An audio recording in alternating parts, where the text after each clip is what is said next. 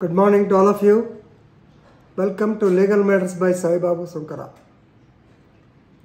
This video is on the case law relating to sexual harassment of women at workplaces act and also exploiting the lady teachers by the headmaster of a particular school in Talavakkam district of Madurai area in Tamil Nadu.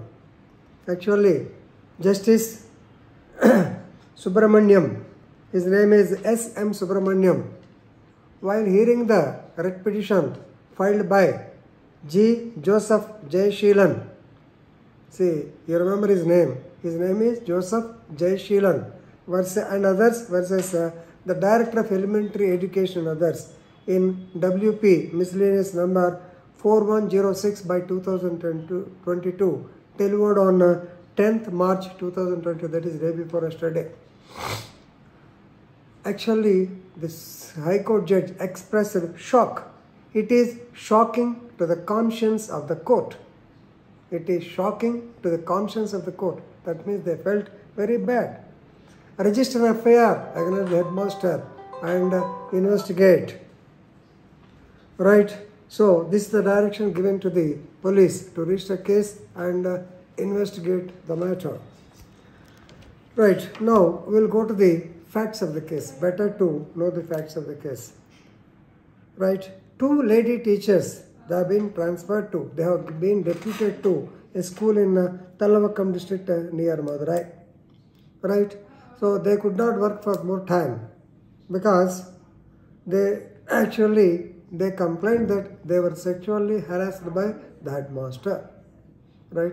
They sent petitions or allegations to the district educational officer and also to the director of elementary education. Right? As a result or consequent to that, these two teachers' deputation was called off. That means once again they have to get back to their schools. They need not work in the particular school where the headmaster is there. His name is G.Jaya Seelan. Right? This is only allegation. We don't know whether it's true or not. Right? Now, since their deputation has been cancelled, Mr. Jaya Seelan, he filed a writ petition before the Honorable High Court of Madras with the demand that they should be once again repatriated, once again called back. He made them as respondent numbers 5 to 6. There, the court found fault with him. Normally, you may be knowing, a school should run with some teachers. If there are no enough teachers, definitely they can ask for deputation from some other area. So if the deputation is once again called back, they have to request the court or the education authorities to supplement the same. That meant to send 2 more teachers. But instead of that, this man has got the audacity. So the court has written like this: instead of making a request to fill up the post, the plaintiff has gone to the extent of impleading these 2 teachers as R5 and R6. So what is this? They should have asked at least to fill up the vacancies. It's not correct. Right? So the action taken by the DO, that is deputation cancellation by the DO, is 100% correct and they need not go back to this school. And secondly, since it shook the conscience of the court, the judge ordered the police to register a case under section 20, of course, under the Sexual Harassment of Women in Workplaces Act. You may be knowing, in 2013, after Nirbhaya incident, this act has come into existence. It provides a redressal mechanism, that is internal complaints committee, to vent out the grievance of the women who are sexually harassed by the bosses, by the colleagues or by the others, etc. And please remember, section 28 of the Sexual Harassment Act clearly says this act is in addition to, but not in derogation to, any other law existing in force. That means if the inquiry is being conducted, at the same time they can report the matter.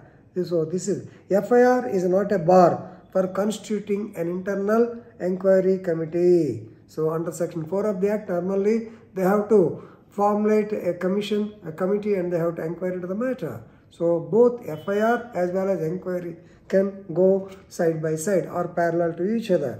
So immediately the directions of the court now are that number one, the DEO should call back the teachers, already has done it.